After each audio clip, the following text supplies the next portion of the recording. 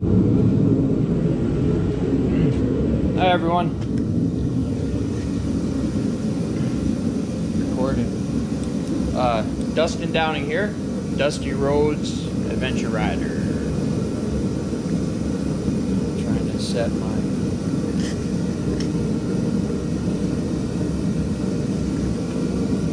garage light to work properly. Alright, so yesterday I have the KTM 790 Adventure R. I've done a few mods to it.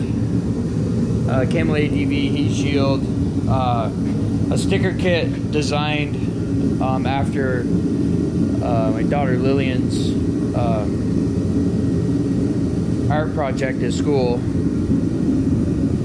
Raystar Graphics South Africa did it. I put some highway pegs on. I'm getting ready for the Northeast BDR going up in June. Anyway, Black Dog Cycle Works. Yesterday I got the Rottweiler plate. I haven't oiled it yet. I didn't have any oil.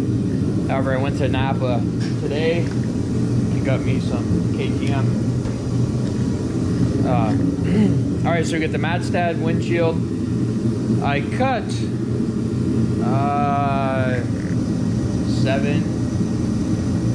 3/4 inches off of it. Works good now. I drilled some holes so I can just remove it with 2 screws instead of 6, and then put in all those fasteners for what's on cars. Hold all that plastic over the engine. We got the Cyclops lights without the drive lights. They're a better, brighter light without the daytime running lights. The bike has daytime running lights. If somebody's not going to see the bike, they're not going to see these either. They're just going to run us over. And we know that whenever cars hit us riders, it's always, I never saw the guy or the girl. Touratech screen, it's great. It comes off in a couple seconds. I haven't noticed any difference in the visibility. However, I do have a dent in it from a rock, so that definitely saved me. Probably saved me more than I paid for it already. Anarchy Wild, Michelin Anarchy Wild tires. I love them. Just absolutely love the tires. I have more up there. I took advantage of the $50 rebate. And then of course I had the stock rubber as well, the OEM rubber that came with them. Yeah, back to the Rottweiler power plate. Wow, huh? This thing is thick, rugged, and makes sense. You know, initially, I've had debates with a guy. So I had the snorkels. As you see here, I'm gonna set you guys up on my chest. I'm gonna carry you next to my heart.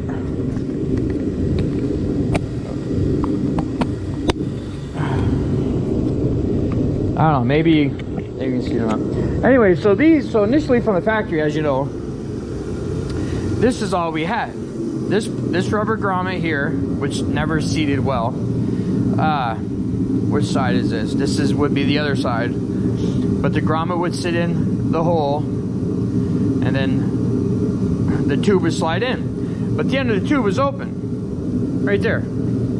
Open, I don't know if you can see through it or not, but it's open. Now, talking with the guys in South Africa, a big bike adventure, BBA, he went on a ride with a friend that had the 790, and with the saddlebags, the dust pretty much rolls in here and gets drawn up in. Well, he had dust get past his filter and actually in the box. So he bought a car, I think they actually purchased a car, and decided to tow his bike home that way. It was great. He was able to do that and not ruin a bike. But yeah, so with these drawing up air right here, and with saddlebags right here on the bike, the dust rolls around in here and gets sucked up in and right into the box. Now, so then I thought, hey, well, I got the snorkels. So I went with the snorkels. And here we have it.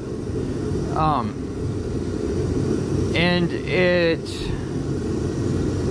it worked, right? Did it? Last night when I opened up the box in here,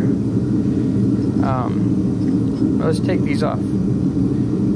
It's a great design, just absolutely great. Great design. It comes with two extra fasteners in case. Oh, if you guys don't know what this is, R-Link. So I have the Reaver app. I've used them for a few years. And this is the R-Link security system. Within 20 seconds, you get a text message if your bike's been bumped, moved, dragged, anything. You can track it. If your bike's stolen, you can send a message to the police even, showing them the location of the bike for 24 hours. They can track it. So you, and my insurance, so I bought it, I paid for it.